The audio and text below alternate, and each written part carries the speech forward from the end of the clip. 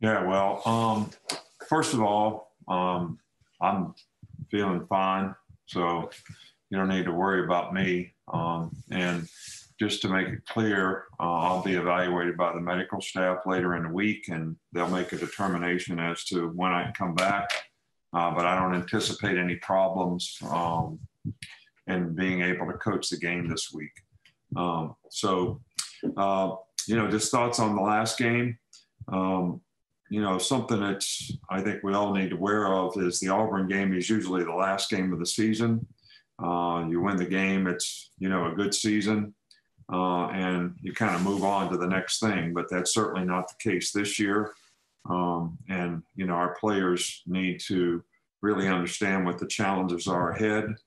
We did a lot of good things in the game Saturday. I thought the energy level and the way the players went out there played hard, played with a lot of toughness. It's always a very physical game. We did some really good things, made some explosive plays on offense, and played okay on defense. But, we had our spots where, we didn't finish real well in the fourth quarter, had some missed tackles, left some opportunities in the passing game and the running game on the field, offensively. But I think whenever you play a game, regardless of how good or bad the victory or defeat might be, there's always things that, you're looking for relative to how we can get better. And I think the big thing is it's fairly obvious when we execute and do things well, we have success. When we don't execute things exactly like they're supposed to be done, and it can only be one guy that has to, miss the execution, then things don't work out quite as well. So, that's something that we need to continue to try to focus on so that we can continue to grow and have the kind of consistency and performance. So it's not about doing things right occasionally. It's about doing things right, all the time, and getting it right on a consistent basis. It's great for Mac Jones to be the SEC Offensive Player of the Week. Obviously we're getting together today and going to watch the film, and I'm going to do walkthrough type practice today to try to get started on LSU, who is a, very, very talented team. These guys have looked exceptionally good at times this year. They're very capable. They have lots of good players on both sides of the ball. Very explosive on offense. Got really good receivers, a couple good running backs. I know they've done some rebuilding, with their team this year because of how many players they lost from last year's national championship team. But, these guys really played well last week at Texas A&M. Their defense has really played better and better as the season has worn on. And they've got some very talented players on defense in the secondary and in the front seven as well. Skilled guys on offense are really good. A couple young receivers are really playing well. Eric Gilbert is very, very good tight end. These guys have really good team speed, so they're always really good on special teams. They've got good specialists. So this is a team that's very capable of being as good as anybody we played all season long because of the talent they have on their team. So I think our team has to be very well prepared, for what we need to be able to do to execute against some very, very good players. Okay, guys, we'll get started with John Zener of the Associated Press. Nick, glad to hear you're still feeling well and everything, but how has your secondary improved and evolved as this season has gone along? Well, I think they've improved and gotten better. Obviously, we're playing two guys that are freshmen, out of the six that play the most. DeMarco Helms has alternated in some as a spare part and has done a nice job. I think the two corners have, played pretty consistently well for us this year. I think the young players coming on, Jordan Battle, played some last year. He's definitely, improved and played better and better. So I think it's just a maturing process of the young players and the players realizing the importance of doing things correctly and preparing for a game properly. all right, so that they're not sort of caught off guard or surprised when they see things in the game. And, you know, understanding that, hey, guys, we're practicing this stuff because this is what you're going to see. This is what you need to anticipate when they're in these receiver locations and they're running these kinds of motions. So you shouldn't be surprised by it. And I think the knowledge and experience has been very helpful in helping them play with more confidence as well. We'll go to Brett Hudson. With Miller Forrestall being out for a few weeks now, or limited roles, what do you think you've gotten from Jahleel, Billingsley, Carl Tucker, and Kendall Randolph in bigger roles? And those guys have all done a really, really good job. I mean, they've all filled a role very nicely. Jahleel is kind of coming into his own a little bit as a tight end. He's a very good receiver. I think, you know, having some success in the last couple games has probably helped his confidence a little bit. And he's, you know, definitely somebody who we feel can make plays for us on offense, and we need to try to utilize him every way that we can. But getting Carl back was good because he was hurt for a while, then Miller got hurt, then Carl came back. So, you know, that entire group of tight ends have kind of mixed and matched nicely all year long to help us be successful in the running game and the passing game. Go to Michael Casagrande. Yeah, I know that it seems like Devontae Smith, he's obviously done very well recently, gotten a lot of passes, a lot of catches. How do you guys try to distribute the ball, and how do you have to be creative, I guess, to get him the ball with defenses locking on him? Well, you know, I think that you try to move him around the best you can. I think, you know, it gets really hard to try to especially in regular down situations. And I think in regular down situations is where Smitty has made a lot of his explosive plays. When I say regular down situations, it's on play action pass, it's on bubbles, it's not really third down situations. Third down situations, you have a little bit better chance, I think, when you know it's going to be a pass, to try to take somebody out of the game. If that's what you know, the question that you're asking me. So the fact that we move him around a lot, and he's a smart guy, he can play all the positions, which is very helpful because, you know, some guys that you have playing receiver, it's almost like the defensive back. Some guys can just play corner. They can't play anything else. You know, some guys can just play split end or X receiver, as we call it. You know, other guys can only play Z or the flanker position.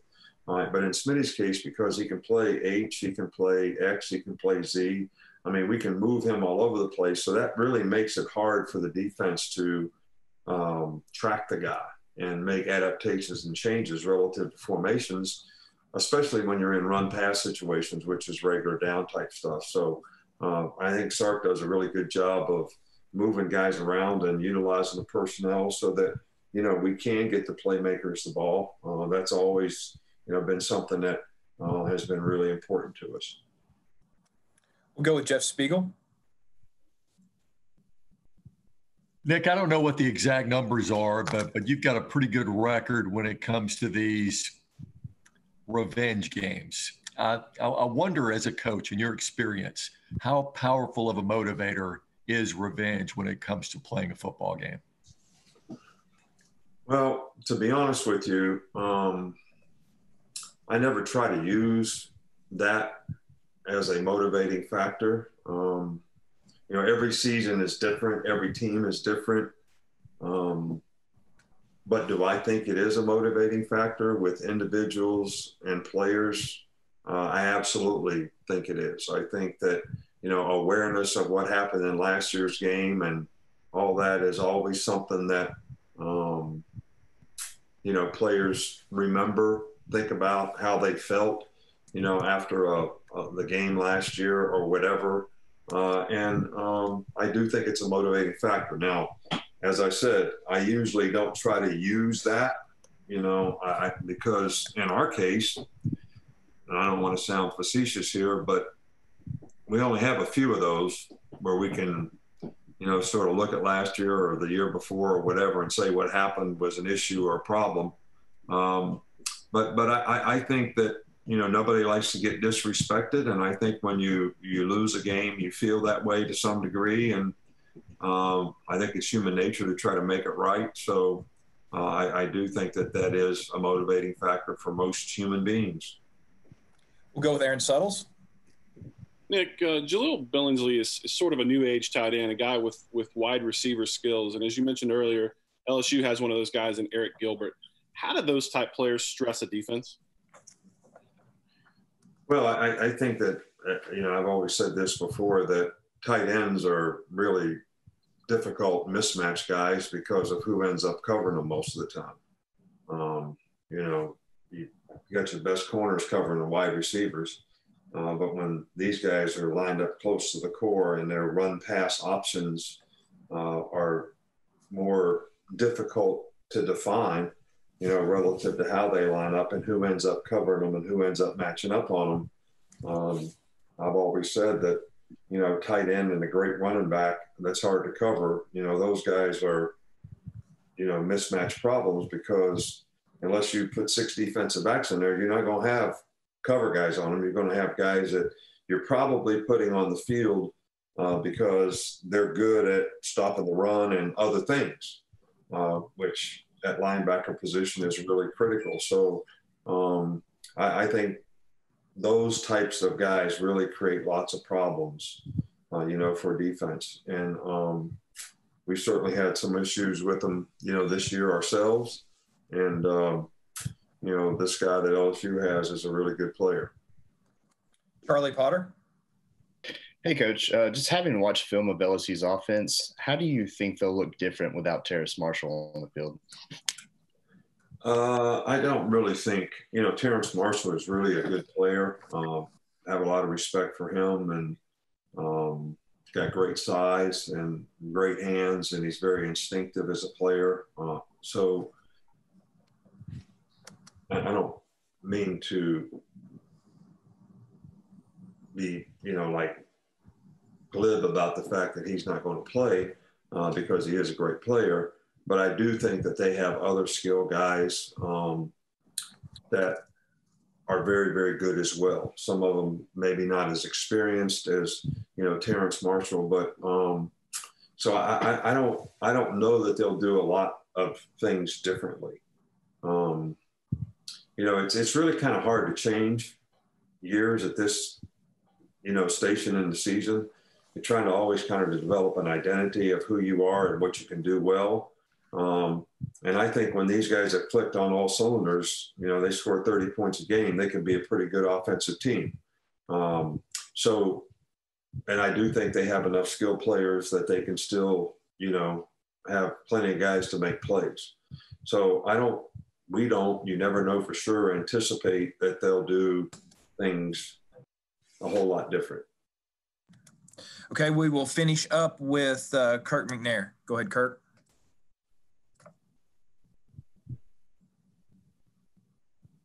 Kirk, we can't hear you. You're muted. I can't hear you, Kirk. There you go. Okay, we're still having problems with Kirk. We're going to go to James Ogletree. Finish up here. Coach, Chris Allen is a guy who may not be the quote-unquote biggest name or get the most publicity on your defense, but he leads the team in tackles for loss, and the coaches have chosen him as one of the defensive players of the week several times. What is it about his game that you like, and what kind of progress have you seen him make this year? Well, I think our 2 outside backers have both made a lot of progress this year, and I think they sort of contribute to us playing better on the edges, to having a little better pass rush. Chris has got great size. He's got power. I think he's playing with a lot more confidence now.